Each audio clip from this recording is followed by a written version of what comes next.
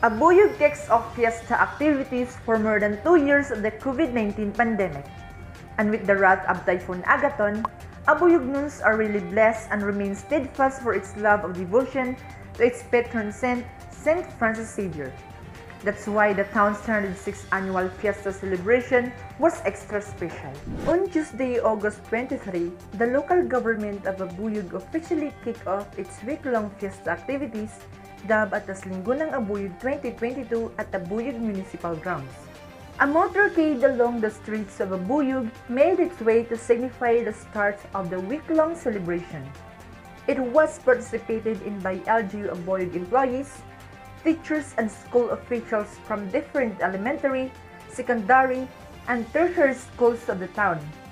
Meanwhile, ensuring the safety and security of the event, present in the vicinity were the uniformed personnel from Abuyog PNP, BFP, RHU, and fire volunteers. The opening salvo also highlights the agriculture and trade fair by local farmers organization of Abuyog set up in front of the Putyukan San Abuyog. Visitors may enter their booth, take photos, and also buy their locally sourced product. In her opening message, SB member Honorable Janet Valida expressed her delight that after 2 years of pandemic, the town will be celebrating its fiesta with in-person activities and bring back its mermaids.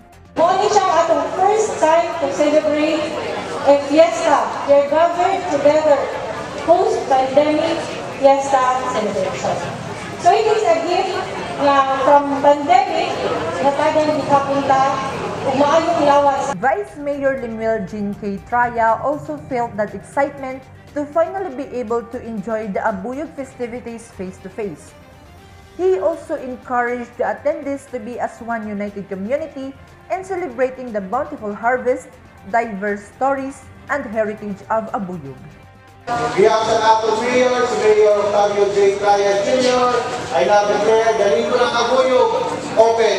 Meanwhile, Abuyognons and local tourists are invited to witness and enjoy the festivity with the amazing sights and lineup of events for the week-long celebration of Abuyog. It is given that Philippines has the most fiesta celebrations. In the end, we should always remember that we are still in the pandemic and being healthy and safe is a must. We should not forget that the essence of celebrating fiesta is not how special you celebrate it, but on how you give and have faith in God that everything is possible through His intercession. Reporting here at Abuyog Municipal Grounds, Ervin Ochia, The Honeycomb News.